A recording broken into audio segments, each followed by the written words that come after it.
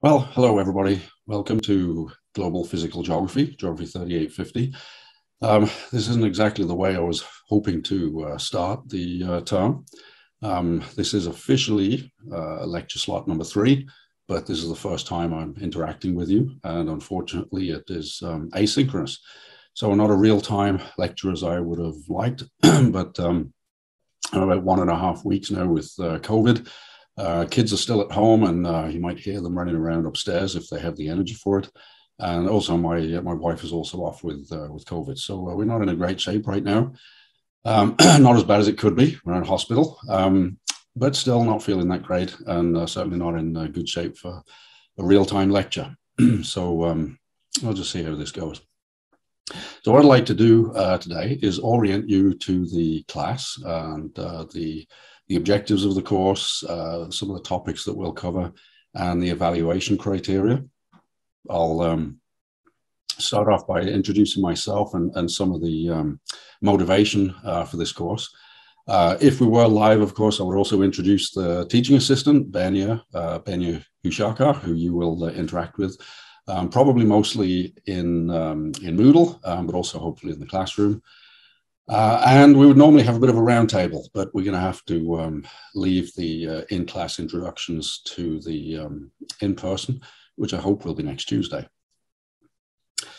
So what I'd like to do to start off is give you a few anecdotes, actually, that go from early childhood experiences all the way through to a project that we're potentially going to embark on next summer if things work out, and a range of experiences in between. I won't spend a lot of time on these. It could each one could be a lecture in itself, really.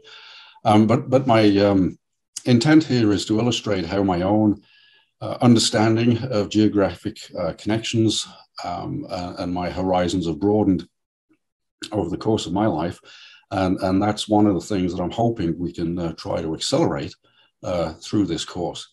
Now, indeed, the motivation for this course started last summer, actually, when I was sat with our chair, Craig Coburn. We were sat in my backyard in the pergola, in our swings, having a glass of wine and talking about our program. And one of the things that we observed was that the geography program has a lot of individual specialized courses, of course. But what we don't have at the end is a capstone to kind of bring things together. We've got all of these streams, in my case, but hydrology, there's other courses, GIS, remote sensing, specialization, soils, geomorphology, glaciology, and so on and so forth. So there's a lot of specialist areas that all kind of branch out from Geography 1000. But ideally, what it would be nice to do, if we could, is kind of bring things back together into a capstone. So the original impetus for this course was a 4th-year offering, fairly small group, where we would revise some of the concepts that have been learned in all of the geography courses, or well, most of them, and just put it all together. I mean, geography is fundamentally a holistic topic, and that's what we would like to emphasize. Now, of course, this is a 3rd-year offering, and it's a little bit more open than what we had originally envisaged, in that, of course, not all of you are geography majors or even environmental science majors. So there is some variety. Now, that's a good thing, but what it does mean is I can't assume that you've all exclusively taken geography courses or ENVS courses. Yeah, it is what it is, and we'll see how it goes. Okay, now as to my own understanding of geographic connections and expanding horizons, which I hope will provide some context. One of the first things that I think of, if I dig deeply into my own memory, is childhood vacations. Those are one of the things that I guess many of us would refer to as our earliest memories. And for me, one thing that stands out is that they all seem to have water associated with them, whether it was walking through towns along a canal towpath or a river frontage, or whether it was a coastal environment, there was always water there. And I mean, of course, as a little kid, I didn't think too much about that. But I do remember this connection between vacations and water. Many of you probably have similar recollections. And of course, I didn't think deeply or intellectually about that, but that connection was definitely there. Moving on into my formal education, I would think back to my first year in geography. Now, first year in high school is what in North America we would refer to as grade 5, grade 6. And of course, I was in the UK, so a slightly different educational system.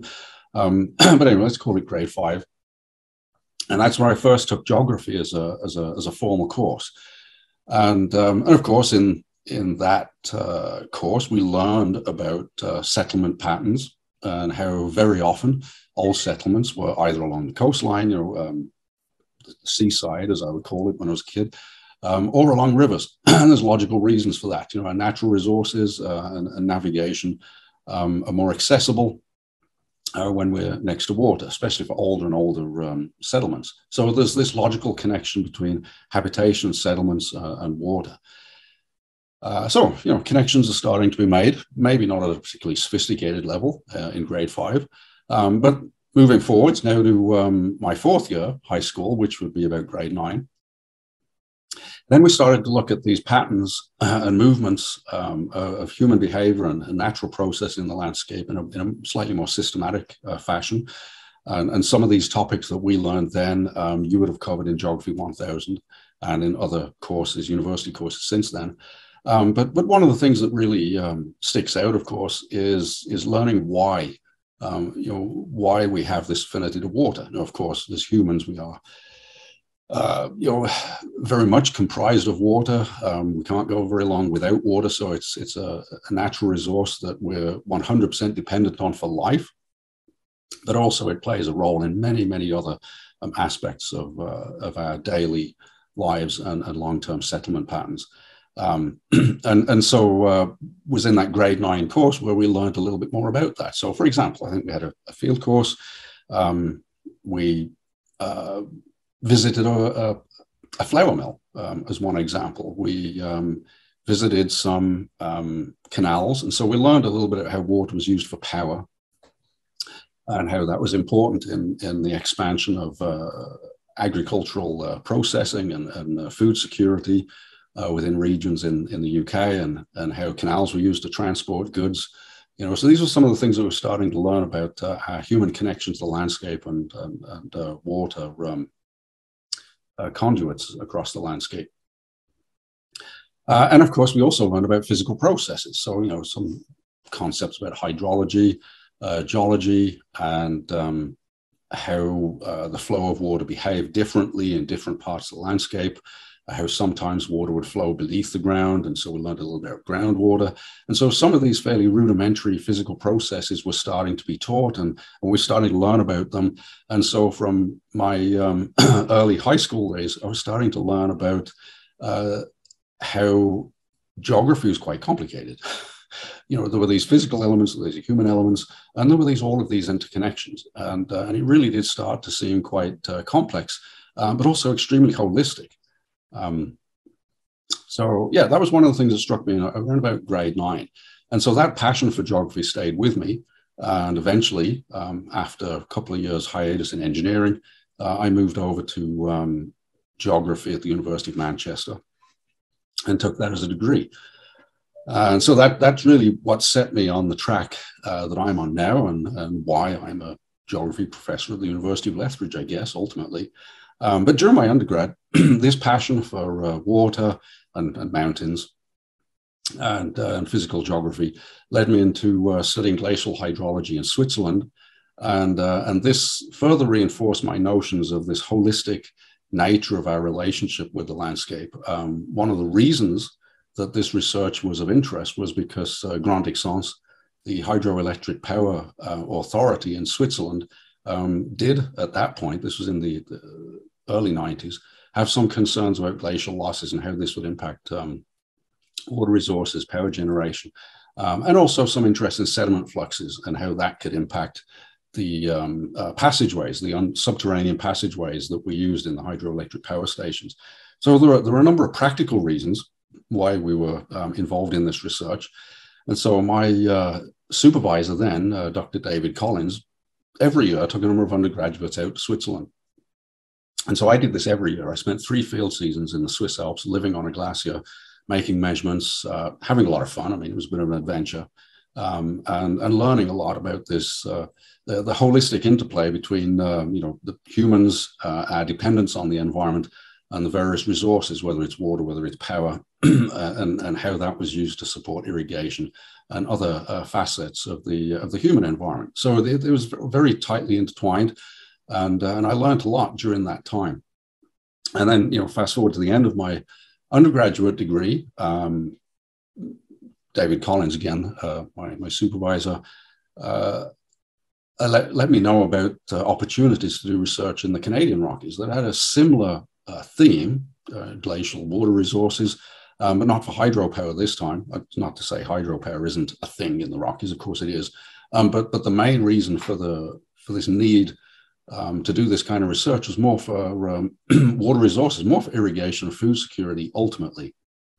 And so I came to Canada and started to look at glacial losses in the Bow Basin, specifically in the headwaters around the Wapta ice fields. And it was my objective to understand how over the last half century or so, at that time, the glacial recession had impacted water resources, and then make some inferences about how that could impact future water resources.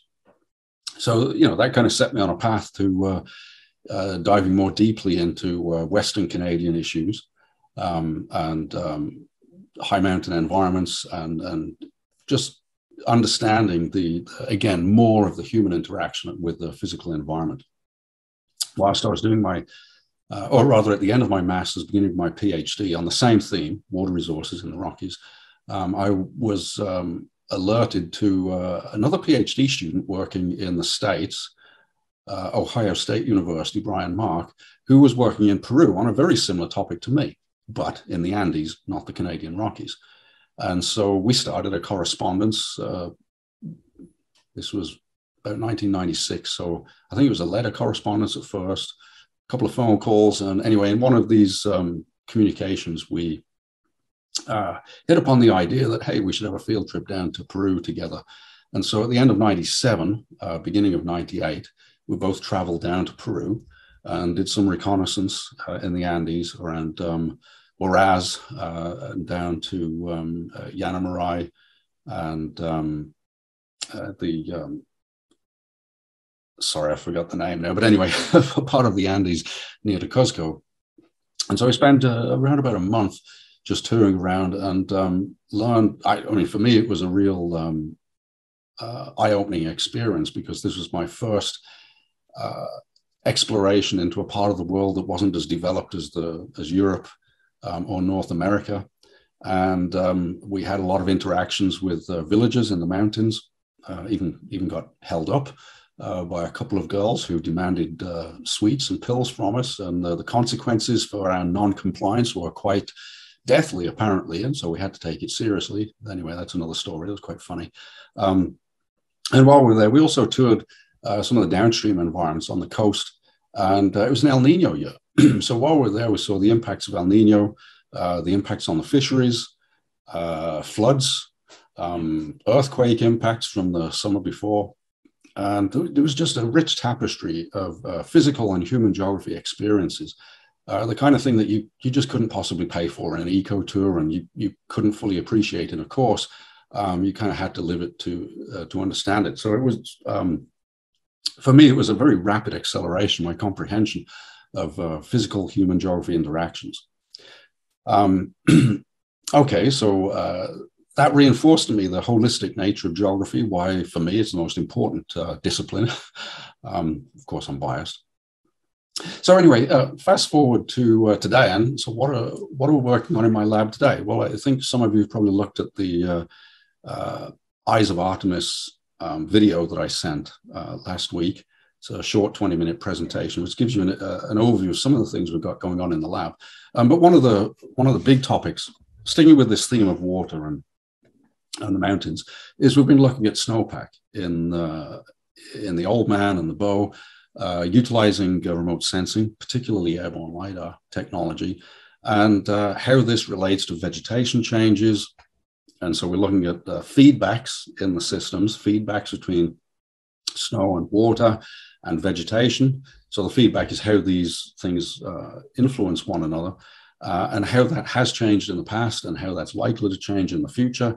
And even more recently, we've started to bring fires into the mix, how the return interval of fires are impacting vegetation, how that's impacting water resources, and so on and so forth. So the more complexity you add, the more sophisticated your understanding of the overall system has to become. And so what this leads to is the adoption of what's known as a system science approach. And so that's one of the tools that we utilize in geography today, is system science. So that's one of the things we're going to look at in this course. Now, what I've just described is kind of the theme in my lab, and we'll probably touch on that here and there in the course, although this course is not about that, but of course that's what I bring, and so I will lean on it because it's what I know. But over the last year, one of the human elements that has really come to the fore, particularly in terms of this feedback, in terms of understanding outputs and inputs into the system, is that of mines. And of course, as you know, the government is currently going through a review of the coal policy for the eastern slopes. And so for us, this has become quite a tangible concept, something that we can't ignore anymore. I've done a little bit of research on this, on the impacts of mines and how that would influence changes to runoff, and how that feeds into questions of water licensing. And it's, again, a very complex issue. It's not the kind of topic where you can instantly come to a conclusion. And actually, this is really one of the problems, and one of the motivations for the course, when Craig Coburn and I were talking about this last summer, was that if you look at social media, there's no end of opinions out there on any particular topic, whether it's an environmental topic, a political topic, any kind of geography topic, no end of opinions. And there is no shortage of people willing to come to very quick conclusions about complex topics without a deep appreciation for the holistic nature of the subject matter that they're dealing with. And this is a problem.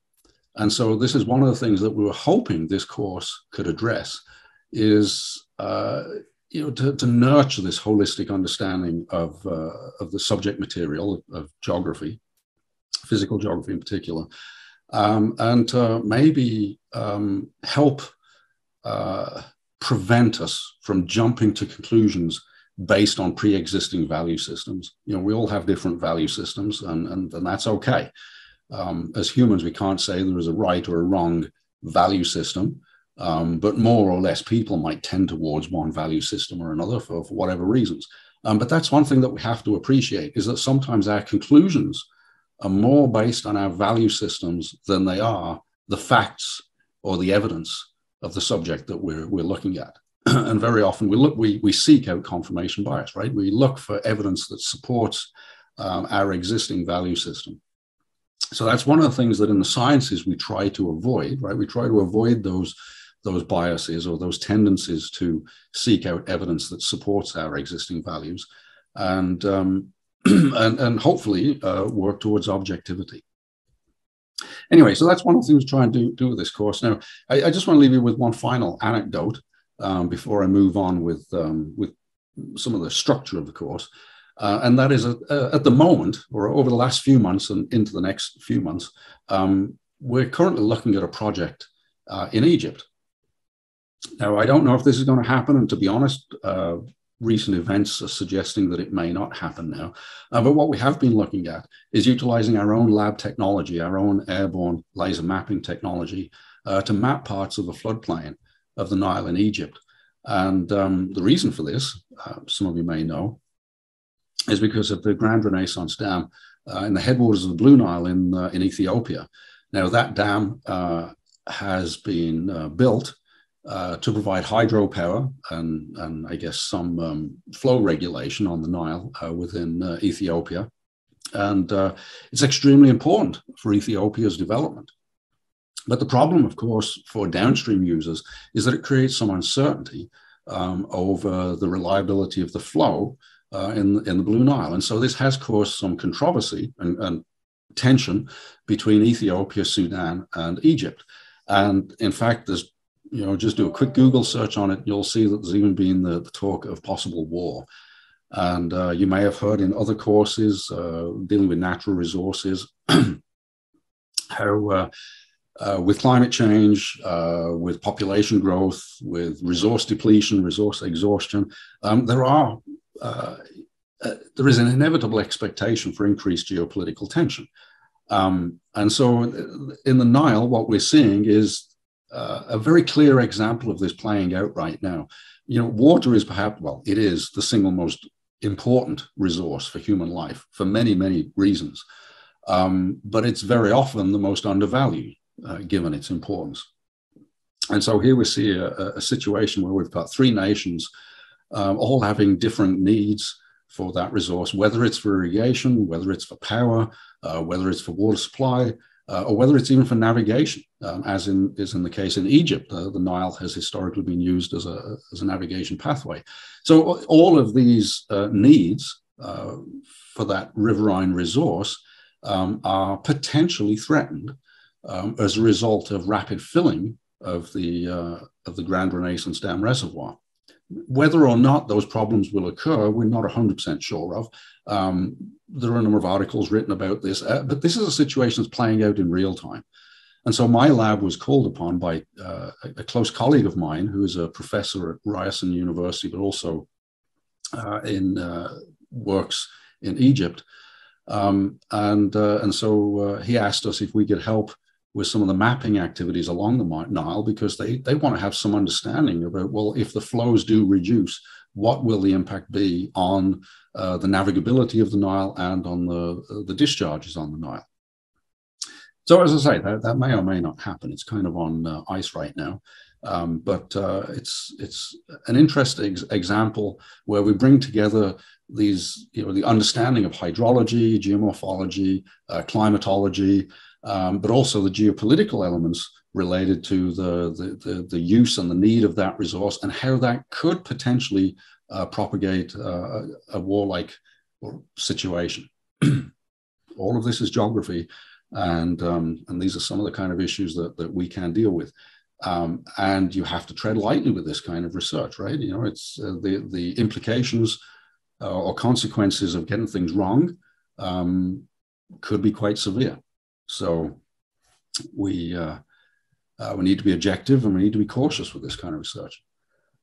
Anyway, so those are some anecdotes. Hopefully these anecdotes reinforce for you where I'm coming from, why we want to do this kind of a course. This is not a thematic course, right? This is not a hydrology course. It's not a weather and climate course. It's not a geomorphology course. It's not a remote sensing course, and so on and so forth. It's not any of those specific courses, but it is a course that I hope will draw from what you have learned in all such courses. And of course, courses that are outside of geography. That's the one thing that's wonderful about geography as a discipline, is it draws from everything. And so anything you've learned in any course, I hope will be relevant here. Now, okay, so I want to get into some of the mechanics of the course. So first of all, what does this course not do? Okay, well, what it doesn't do is teach you new knowledge. Now, that might sound strange. It also doesn't train new skills. That also might sound strange. Most courses at university teach knowledge, or they train skills, right? And that's what many of you go into a course and expect. Well, yes, I hope you'll learn something from this course, of course, but new knowledge and new skills are not the point. What I am hoping you'll get out of this course, what is my ambition for you, is that you will reinforce knowledge that you have gained elsewhere, and you'll be able to bring it together, and that you will practice skills that you have learned elsewhere and refine them and make them better. And yeah, okay, so that's a little bit on what the course doesn't do. So what does this course attempt to do? Okay, well, before I tell you what I'm hoping to achieve with this course, I just want to refer back to the best course I ever took in university. It was a geography and planning course at the University of Waterloo during my graduate days. And it was a 100% team-based course over 2 whole semesters, Very unusual. Most courses are 1 semester. This was a 2-semester course, and it wasn't a lecture-based course. It wasn't a lab-based course. There was no exam at the end. It was 100% project-based, 100% team-based. In fact, the most annoying component of this course for everyone in the class, and I think there's about 15 of us, the most annoying component of this course was that we all had to agree on day 1 to share the same grade. So if the class failed, we were all going to fail regardless of how well we thought we did individually. Or if we excelled, we were all going to get an A. And of course, that is annoying to some people if you think there's 1 or 2 slackers in the class that don't pull their weight. Of course, so there was this sense from the outset that there's going to be some inequity here. But anyway, it ultimately ended up being the best course that I personally ever took at university. And it was in wetlands and wetland management.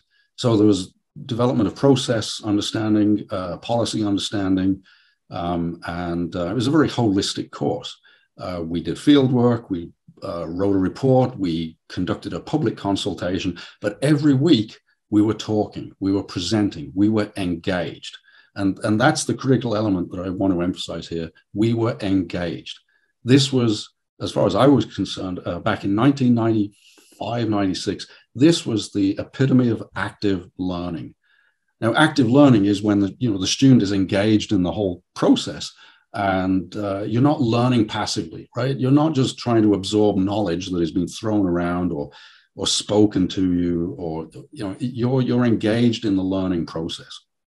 And so I'm not going to reproduce that course. I can't really reproduce that course for a lot of reasons. We're not really set up to do that. But I would like to, as best as I possibly can, reproduce some of the critical elements of that course that I hope will benefit you.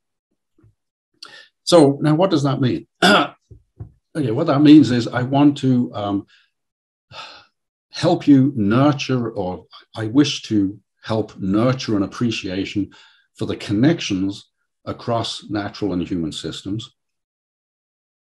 I would like to discourage binary thinking, that's polarization thinking. This is what we see in social media all the time. I want to discourage that type of thinking and acknowledge the complexity of systems and values. Now, that might seem a little bit esoteric, but that's one of my goals. I would like to motivate your revision and application of concepts learned in previous geography and environmental science courses. I wish to enable your freedom to explore topics that are of interest to you, i.e., I don't wish to apply a highly prescriptive set of topics. I'm providing structure, but you have a lot of freedom over the topics that you wish to explore. And finally, I'd like to apply active learning techniques throughout this course. What that means is you will be doing most of the learning. You will be doing the work to learn, right? I can't teach unless you learn. Maybe you've come across this in other courses, but there's this concept that, there's this false concept that teaching is what we do when we lecture, or teaching is what we do when we establish labs and then evaluate them and so on and so forth. No, those are the mechanics of teaching, but that's not teaching. Teaching is when you learn. And part of the problem for us as teachers is that we only have so much control over the learning process. You have more control over the learning process. We can enable learning, but you are responsible for your learning. And so that's why I'd like to apply active learning as much as we possibly can, because it shifts the responsibility for learning onto your shoulders and away from my shoulders. It doesn't mean I'm going to walk away and leave you to it. No, what it means is I play more a role as facilitator than lecturer or instructor. Hopefully that'll become clear as we go through the course. Okay, so now specifically to objectives, I've got 2 high-level objectives for this course. The first is to expand knowledge in physical geography through the study of global examples. Pretty broad objective, right? So there's a lot of freedom there. Now, but let's look at some of the details that lie beneath that objective. So we'd like to draw on the fundamentals of geography from other courses. I say geography and environmental sciences, but of course, as you know, there are some subtle differences between geography and ENVS. Geography, of course, is more holistic and integrative. And that's where we're going to utilize a kind of a systems approach, which I'll explain later. Okay, I would also like to disentangle the complexity and organize the connections. This is what I would like you to do with any topic that you address. Try and disentangle the complexity and organize the connections. Now, this is a physical geography course, so clearly the emphasis is on the physical environment. But this is also more generally a geography course. So I would like you to always be aware of the human environment and where the connections are. Where the connections are to the physical environment. And the most, I think, obvious connection would be for you to answer the question, why do we care? So if you're looking at a particular aspect of physical geography, let's say it's hydrology, for example, ask yourself, why do we care about this? Well, in hydrology, we care because water is, we are mostly water. We can't live very long without taking water on as a biological entity. We have to drink water, we need it, but also we use water in so many aspects of life. So we care about hydrology. It's not just some academic discipline. We need to know this information, right? To advance as a civilization, to survive as a species, this is information that we need to know. So we care about it. So I want you to be aware of these connections. Why do we care as humans? What are the connections? Might not be about living as an organism. It could be that we care because we want to prevent a war, or we care because it impacts the economy, and so on and so forth. I'd like you to relate whatever you do in this course to contemporary events in geography. So, world events. Climate change is one that's around us, the economy, war, terrorism, natural resources, so on and so forth. I mean, there's a lot of things going on. There's always stuff going on, right? So, I mean, you can't watch the news and not relate what you see in the news to geography. I'd argue it's impossible.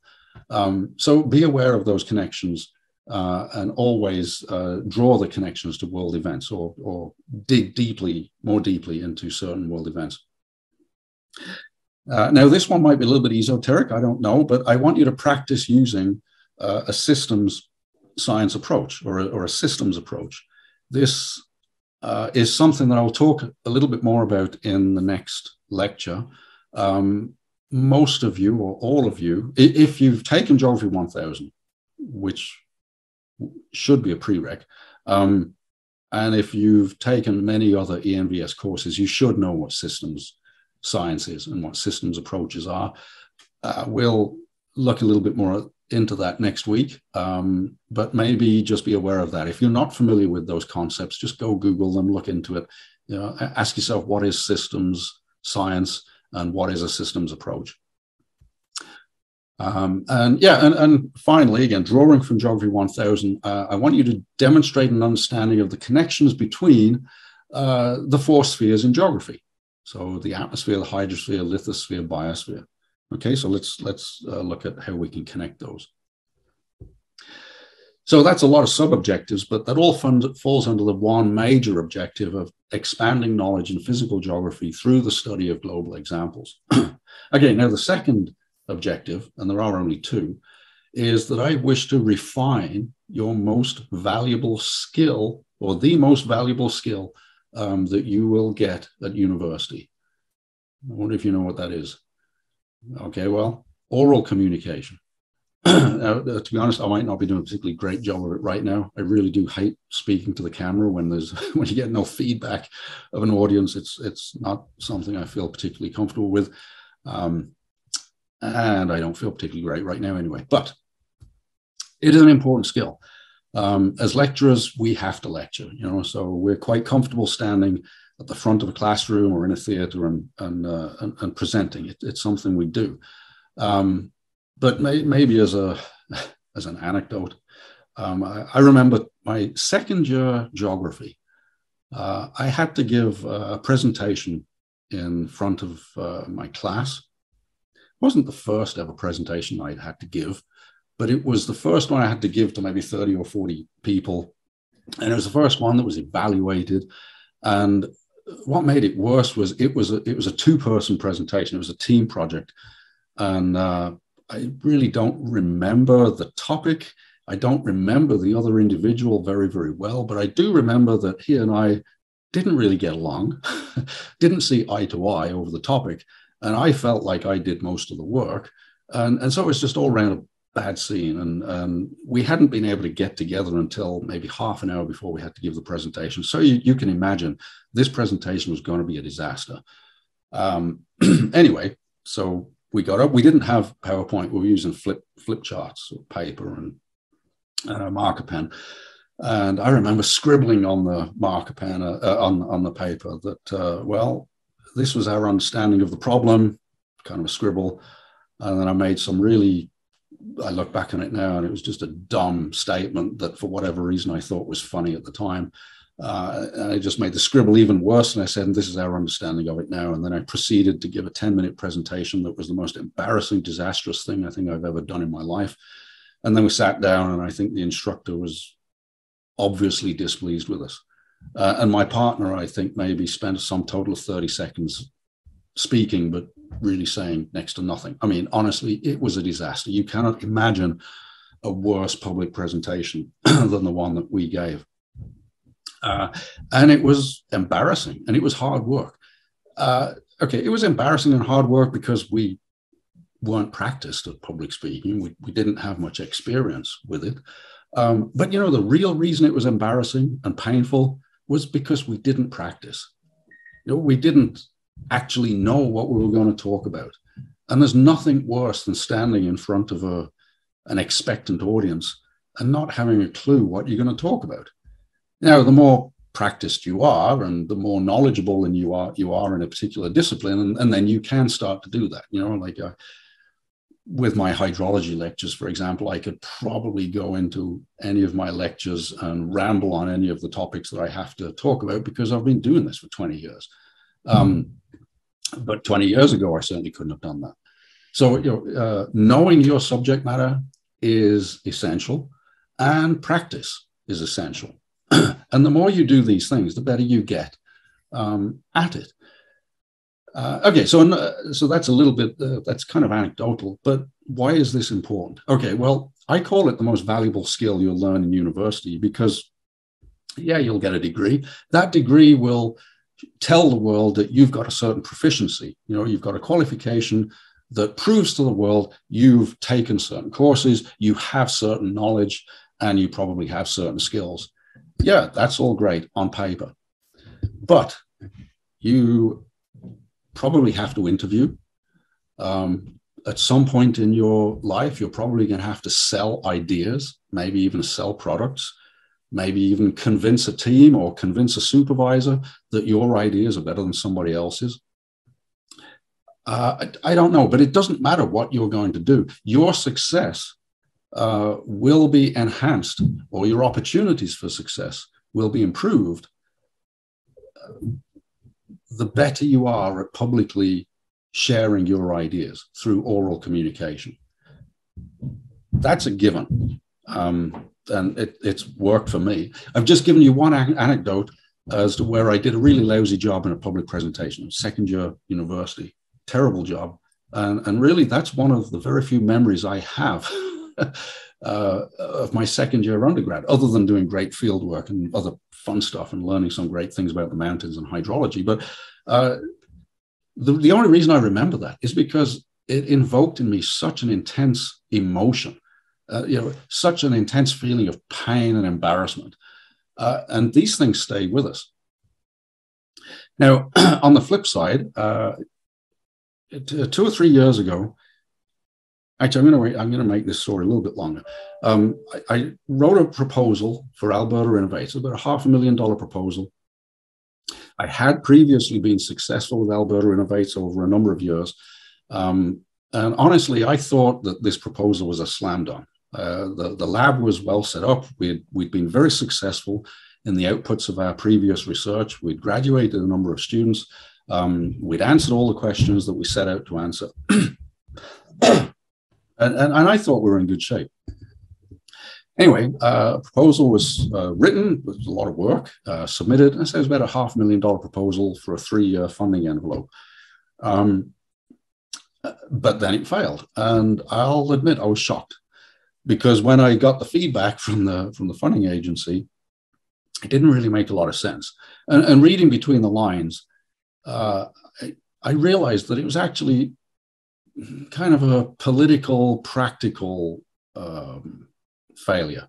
It wasn't that we failed because the ideas weren't good or that the project wasn't implementable. It failed because ultimately the funding agency had to make some tough decisions. And there was a proposal from the University of Lethbridge that had some overlap with a proposal from the University of Alberta. And even though neither one was materially better or worse than the other, and they weren't really doing exactly the same thing, but they would have worked in the same general area and answer some of the same questions, but in very different ways. And so instead of funding both, there were financial limitations, and of course there were some politics. We can never avoid the politics. And for specific reasons that I really won't know, they made the decision to fund University of Alberta and not the University of Lethbridge. Okay, that's water under the bridge, but it was quite disappointing at the time. So a few months after that, I had to give a presentation to the same agency, Alberta Innovates. There's about, I can't remember, 60 or 70 people in the room. And there's a lot of government people, a lot of industry people, a number of academics. And I thought, well, I could give a presentation on our work. And, you know, I was a little bit disappointed. I could be a little bit bitter about this, and to say, well, okay, I'm presenting on everything that we have done. And hey, you know what? We're not going to be doing anymore because you guys aren't funding us now. That wouldn't be a very good strategy, but that's kind of how I felt. Anyway, so I didn't do that. I thought, you know what? I'm going to put together a really excellent presentation such that they're going to feel bad for not funding us. So what I did was I interviewed all the students in my lab, put together a really good presentation, demonstrated how our research could support policy, and basically I communicated to the group or to the funding agency that we were a very good bet financially, that we were very cost effective at using public money to come up with good research outputs, good results, whether it's graduating students, whether it's understanding water resources problems and coming up with solutions for operational monitoring, you know, that we were good at that, and we were very cost effective. Now, after that proposal, I got lots of feedback and like positive feedback and encouragement to work on other projects. And so ultimately other funding and other opportunities came from that.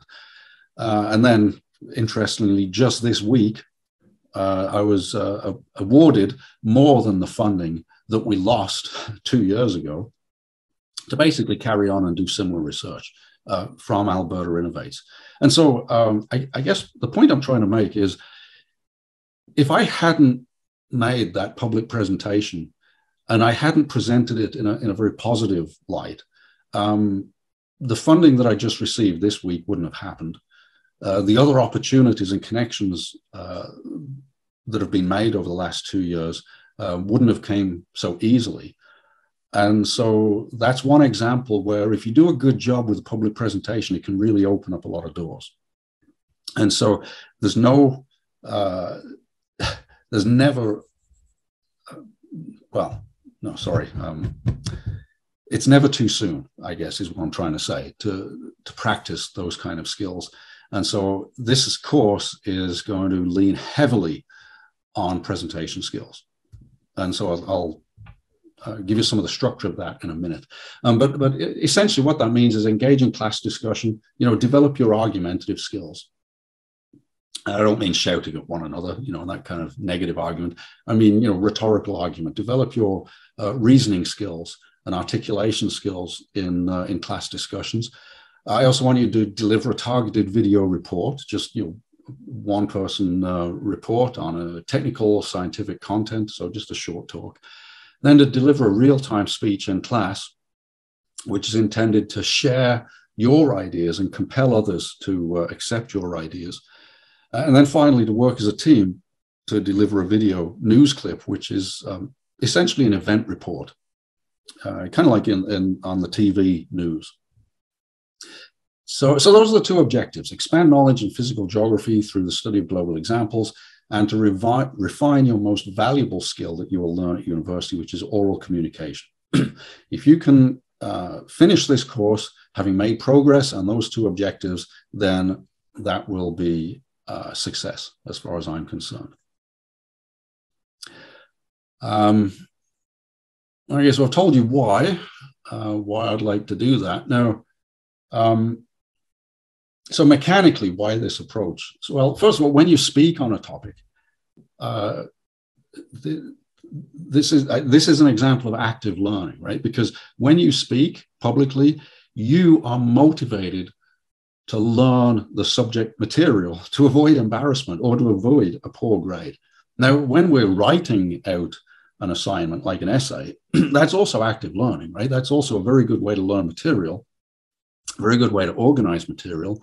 But it doesn't have the embarrassment factor. It doesn't have the public display, the real-time feedback that a speech or a presentation does. And so in a way, it's not anonymous, but it's a little bit more anonymous. And you're a little bit less accountable when you're writing material. You are still accountable, but you're not getting that real-time feedback. And so given you will be getting real-time feedback in a public presentation, you are motivated to learn the material and to understand it. At least that's the theory. You can, of course, go into a public presentation and not care, but most people do care. And most people want to know what they're talking about, or at least appear to know what they're talking about. Secondly, when you give a presentation, you are studying it, you are preparing the talk, i.e. organizing the talk, and you have to deliver it. So those are 3 steps.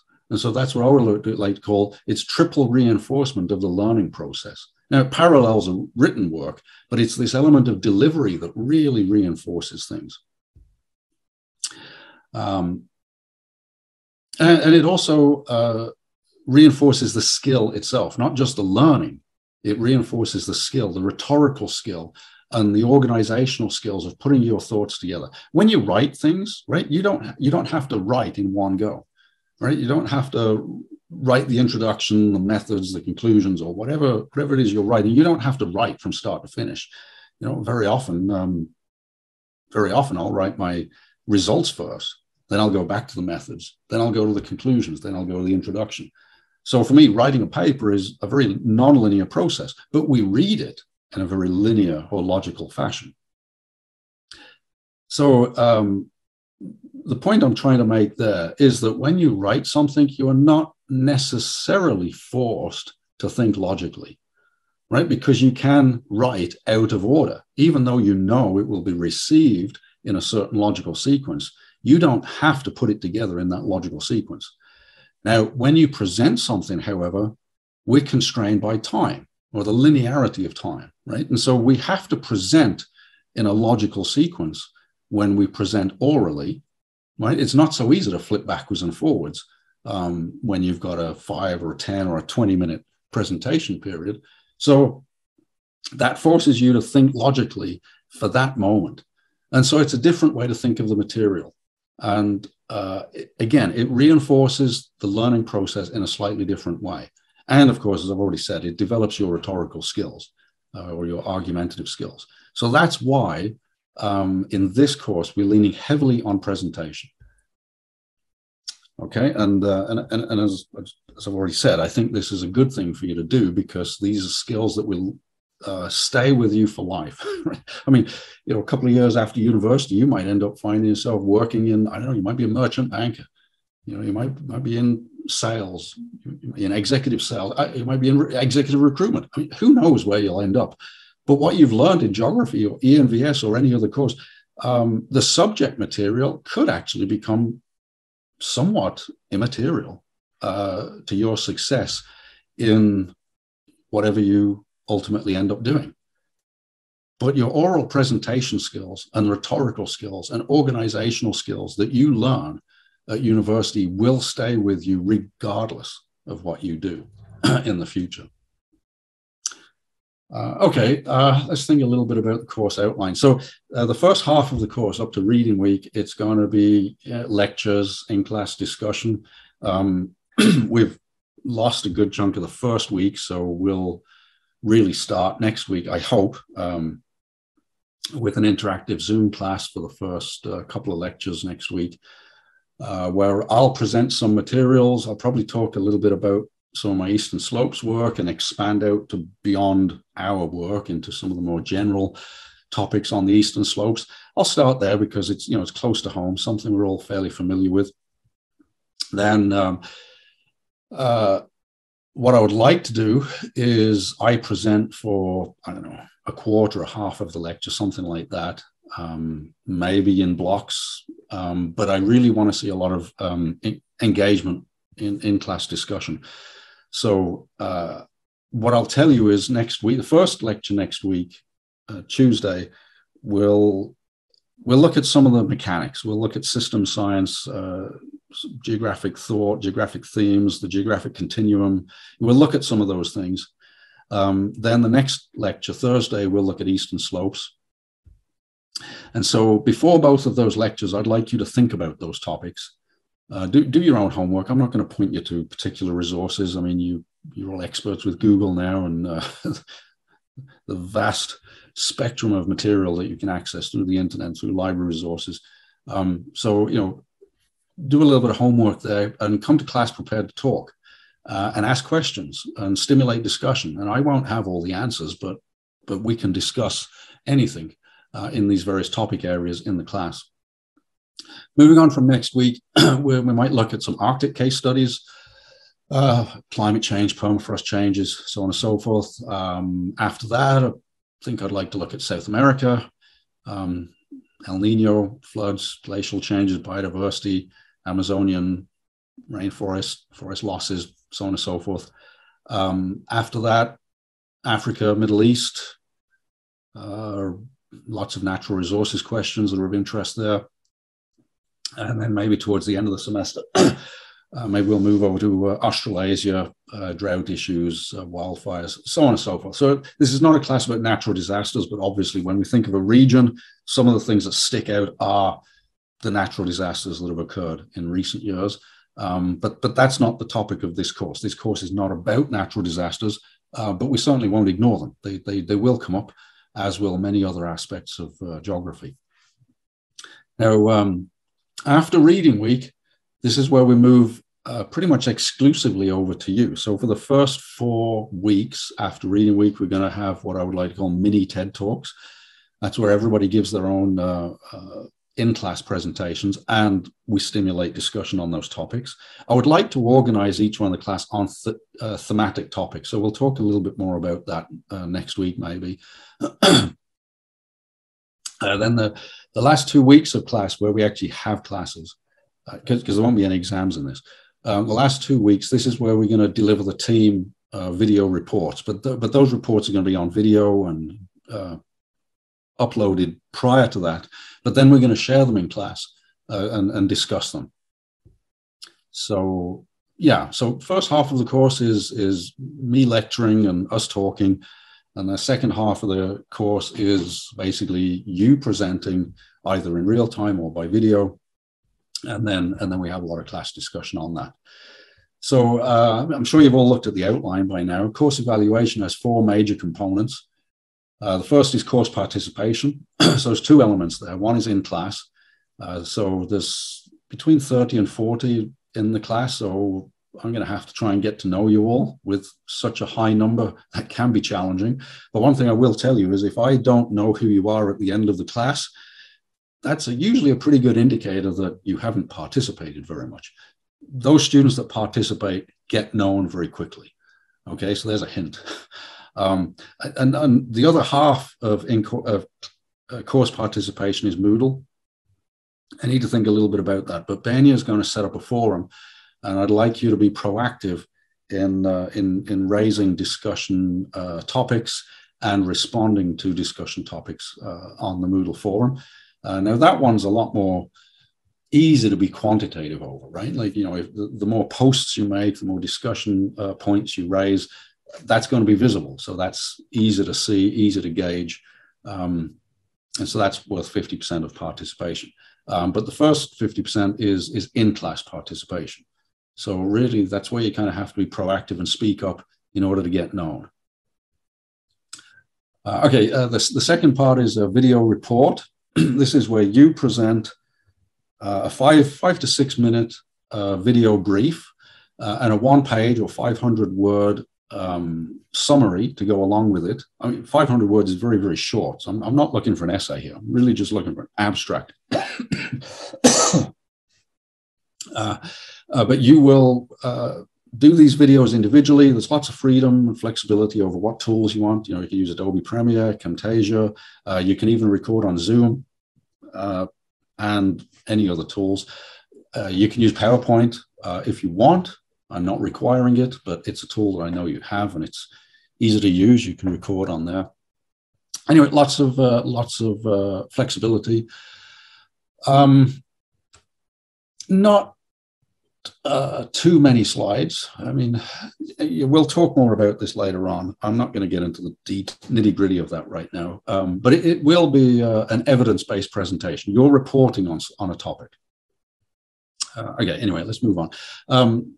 That's what 20%. The other in-class presentation is a little bit different. This is where I'd like you to present more like a TED talk.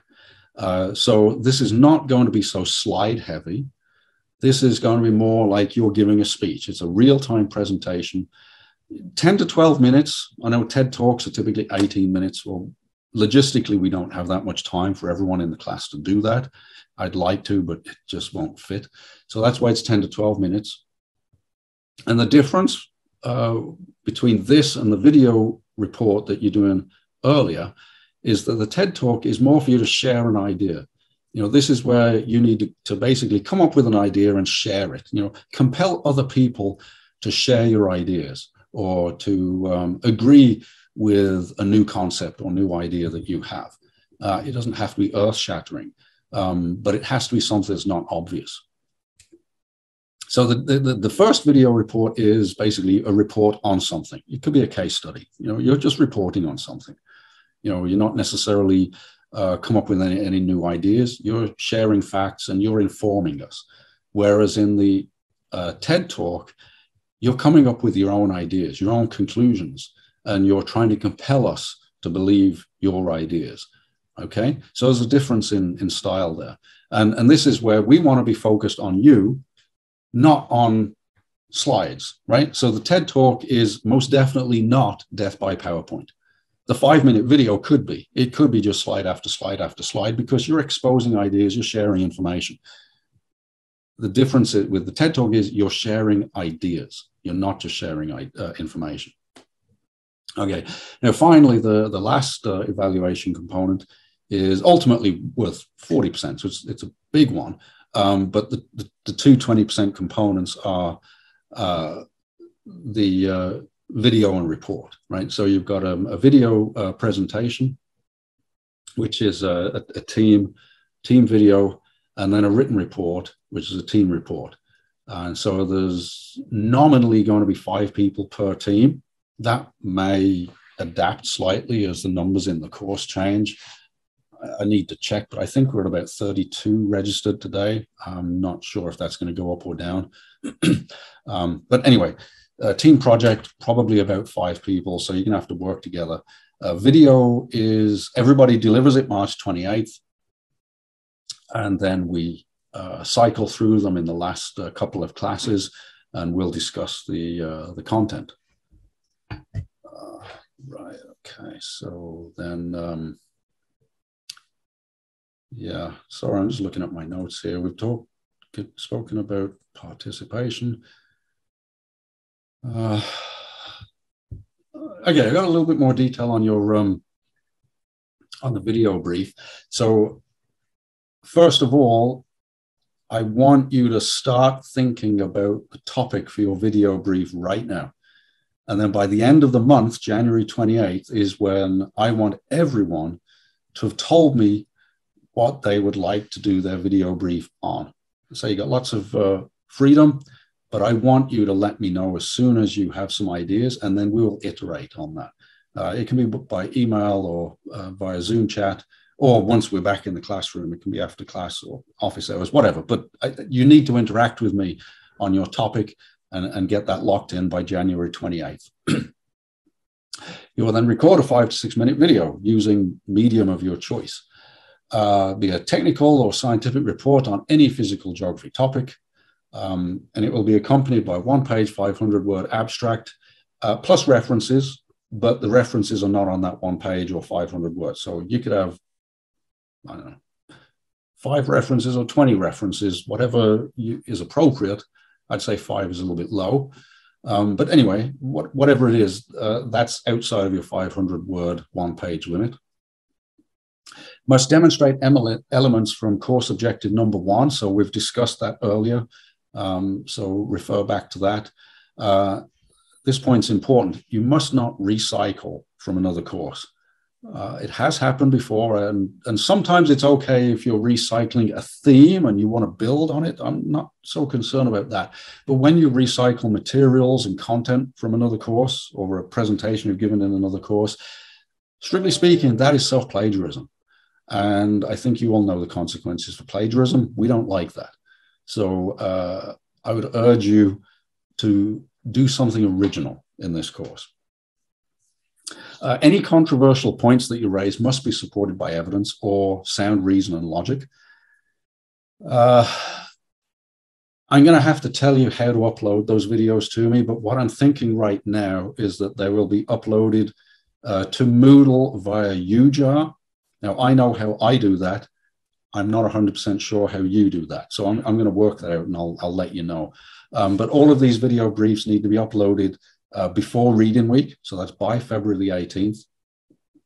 And each video brief will be peer reviewed, which is worth 50% of the mark, and it will be reviewed by myself. And I'll speak to you more about evaluation criteria later on, once we start to think more deeply about that. But I just want you to understand there will be a peer review component on Moodle. Now, for the real-time TED Talk, so I say it's around about 10 minutes, 200 to 300 word written abstract, so not a very long abstract. It's kind of like a conference abstract. The emphasis is on sharing ideas and making suggestions rather than reporting on facts. Be selective over slide use, no death by PowerPoint. Now, I anticipate that some of you might be passionate about a particular subject, and you might want to use this course to dive more deeply into that subject matter. Now, that's okay. It might be that some of you want to do a video brief and a TED-type talk on the same subject area. Now, in principle, that's okay, and I will support that.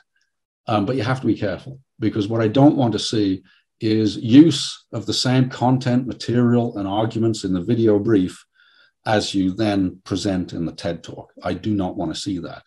But you can build on the same topic. You know, like let's say you're interested in water resources in South Africa. You know, you might want to, in the video report, talk about some of the physical processes, some of the regional geography, and some of the climatology, you know, some of the background specifications, you know, technicalities. And then maybe in the TED Talk, you might want to build on that by explaining how the technicalities of the subject area influence the human dimension, and maybe more why we should care about that. Or maybe you want to talk about future implications, or anyway, I think you get the idea. The talks can relate to one another. They can both belong to a broad topic or theme, but they cannot recycle the same content. Okay, and we can talk more about that later on too. Okay, this one's important too. So as with the video brief, I want you to let me know as soon as possible what your topic is. Now, you've got a little bit more freedom over, well, I mean, you could even think about this during reading week if you want. But there is an incentive for you to define your TED Talk topic as soon as possible, because those of you who define a topic with me can select a time to present. Now, remember, you've got the first 4 weeks after reading week. That's the time when you're giving these TED Talks. So you can select either, right after reading week, maybe you want to get it out the way earlier. I don't know what other course requirements you've got. Maybe there's a reason that you'd like to get this out the way early. So you might want to do it first week after reading week. On the flip side, there might be some of you that really want more time to prepare this, and maybe you want it later on in the term. So if you have a real strong desire for a particular sequence or time, then it's better to get this defined early with me, and then you can select that time. Now, that said, what I am going to try to do is organize talks thematically. So this is another reason why I want to know as soon as possible what the talks are going to be, or at least the themes, so that I can try and organize them thematically. So ultimately, I would appreciate your flexibility. If you say, oh, it doesn't matter to me when I present, then that's great. I'll slot you in according to theme. If it does really matter to you, then it's kind of first come, first serve. Let me know as soon as possible whether you want early or late, and then I'll try to accommodate. But the longer you leave it, the less flexibility there's going to be. And if we get to reading week and I've still got half of the class haven't defined their TED Talk topics, then I'm just going to start assigning times. And it may even get to the point where I have to assign a topic, not the specific talk, but just assign a general topic area, and then you have to work within that. So, if you have no particular passion, maybe that's okay. Maybe you'd like to have a time and a topic assigned. But if you have a particular passion to do something of interest to you, then be proactive. Let me know as soon as possible. As for the grading on this, I'll do that myself. There won't be any peer review on the TED Talk, but there will be in-class discussion and feedback. Now, as for the news report, so groups of 5 will work together to study and deliver the video report on a contemporary case study topic in physical geography. So imagine you've actually got to put together a news report, right? Imagine you're a team, and this is something that's going to be delivered on, CBC National or something. So, you got to pull together, you got to demonstrate that you've researched it, and somehow you're going to have to cycle between each of you in the presentation. So we'll talk more about this later on in the course. I don't have all of the answers right now.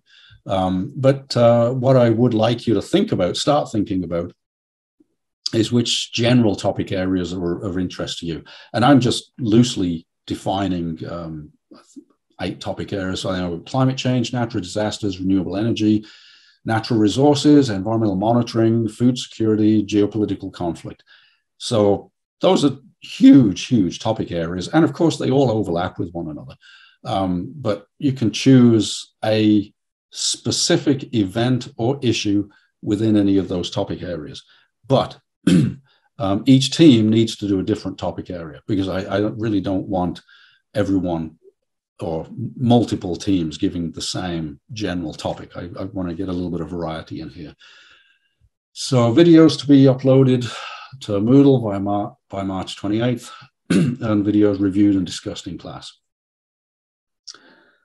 Now, as far as this course is concerned, so all of those evaluation components, what I'm looking for are a number of, I'm looking for you to illustrate an understanding and proficiency within a number of concept areas. And we'll look at these next week. I'm not going to dive into these in any depth right now. But first of all, science and scientific method, natural, physical, social sciences, right? Because this is a science course. So you need to demonstrate to me that you understand what that means. At another level, Earth system science. Now, Earth system science is sub-science under the natural sciences. It's a particular way of doing things. And so we'll look at that. And I want you to demonstrate some understanding of that. Now, then there's the 4 global subsystems. This is getting back to Geography 1000, and there's the 4 Earth spheres. So Earth system science, the 4 global subsystems and the 4 Earth spheres are kind of interrelated. They're subtly different, of course, but they're all interrelated. Then there's the geographic continuum, you know, physical, the human, and all the bits of connection in between. And then there's the 5 major contemporary themes in geography. So these are concepts in geography that I want to see you prove that you understand. You know, say we'll deal with these a little bit next week. First of all, Earth system science. So, you know, we've got concepts of open systems, closed systems, inputs, throughputs, outputs of energy and mass. We've got feedbacks, you know, how one process influences another process and how that can then, you know, feedback and kind of influence the originating process in terms of energy and mass transfers. We've got concepts of equilibrium, steady state, dynamic state, equilibrium. We've got threshold events. Okay, all of these are concepts that you need to understand. I think most of you probably do already, but we're going to revise these. Specifically, we'll look at them, all of those concepts, next Tuesday.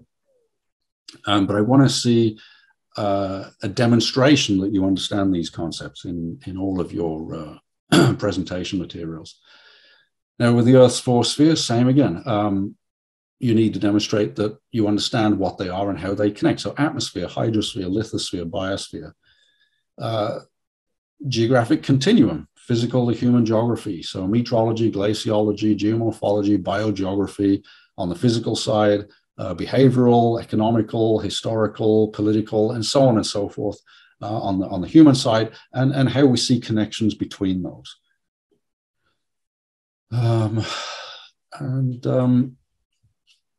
Okay, yeah, and again, once you may remember from Geography 1000 that the 5 themes of geography, and these relate both to physical and human. So these themes fit everywhere within the geographic continuum from the physical to the human side. And so these are the concepts of movement or displacement or region, you know, the physical and human interactions and patterns across regions, and then human and earth relationships, concepts of place, concepts and measurements, or cartographic representations of location. So movement, region, human earth relationships, place, and location. So these are the 5 themes of geography. And basically, Earth system science, the 4 subsystems, the 4 spheres, the continuum, and the themes of geography, those are the building blocks of geography. And I hope at the end of this course, you've got a very solid understanding of those building blocks and how we use them to understand the Earth system, and how we put everything together, how we understand the connections and the complexity of the Earth system. And yeah, and if we can make some progress there, then we will have been successful with this course. So I'm not sure how long that, that off-the-cuff speech took, but that is my lecture for today. I do apologize that it's asynchronous. I didn't break down into a coughing fit, so I guess I could, in theory, give a real-time lecture, but who knows how I'm going to feel tomorrow morning. So I think this is the safe approach. But thanks for bearing with me on this asynchronous video. Please do look through the outline, familiarize yourself a little bit with the concepts that I've presented today and the course evaluation criteria. When we get together next Tuesday, we will look at the underlying concepts a little bit more. I'll probably spend about half of the lecture talking about that. I won't go into a lot of depth. But also I'm hoping that you will come to the lecture with some questions about topics, questions about the course, and we'll have some discussion on that. So that's it from me for today, and I'll see you soon. Thanks a lot.